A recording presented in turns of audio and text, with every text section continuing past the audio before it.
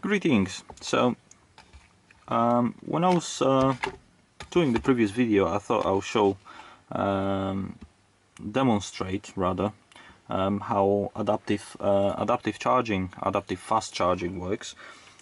So I've got a adaptive charger here, and I've got a phone that supports I think they call it Qualcomm Fast Charge 2.0 or 3.0 or whatever that is, but anyways, so I will connect this. Oh, I haven't thought that through entirely. Anyways, there we go.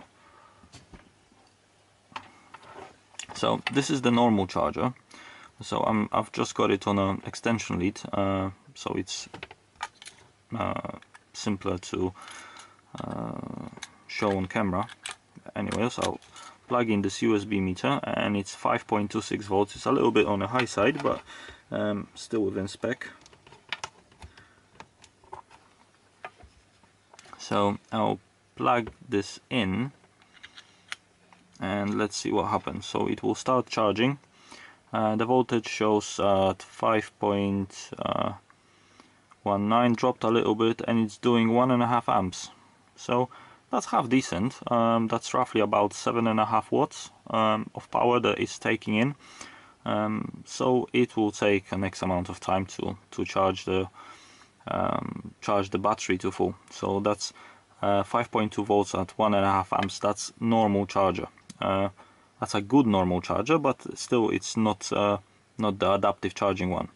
So if I unplug this, and this extension lead is connected to the adaptive charger. So let's see, when I connect this, see what happens. It's 5 volts at half amp, but it jumped up to 8.4 volts. So that's way over spec of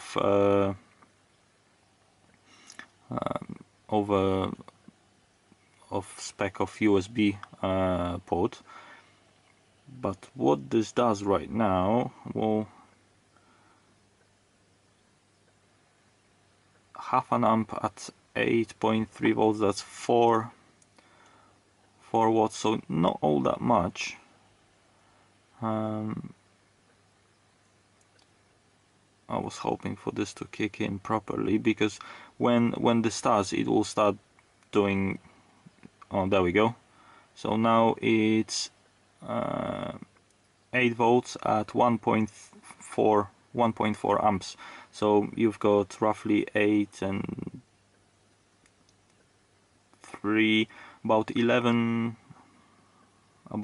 12 watts of power going in versus 7.5. So that's 30-40% faster.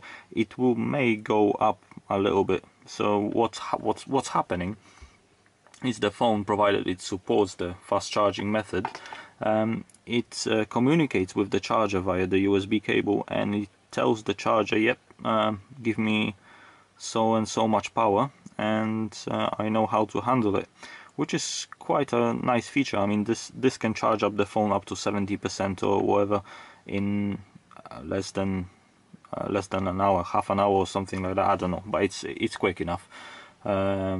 Sometimes you need just like 20-30% of battery, and you can get that in 15 minutes, and that will keep you going for maybe for the rest of the day. So it's a really handy feature.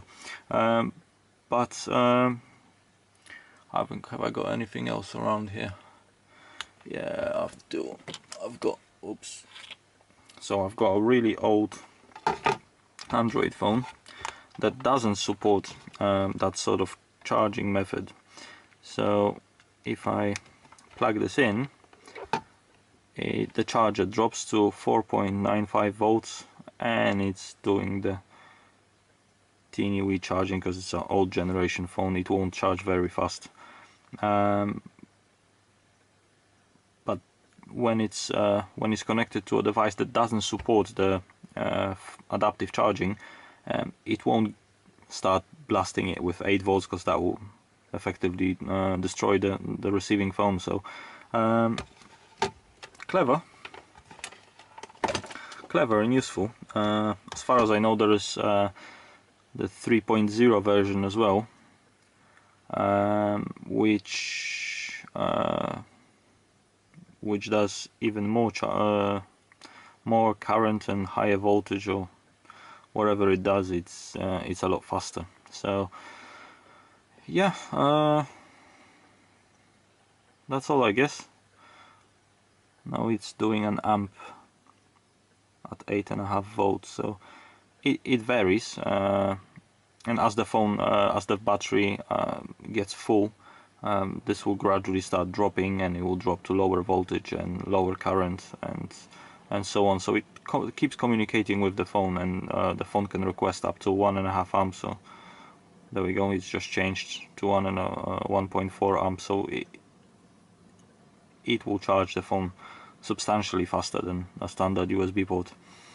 So yeah, that's what's the difference between adaptive charging and normal USB charging. Anyways, thanks for watching, take care.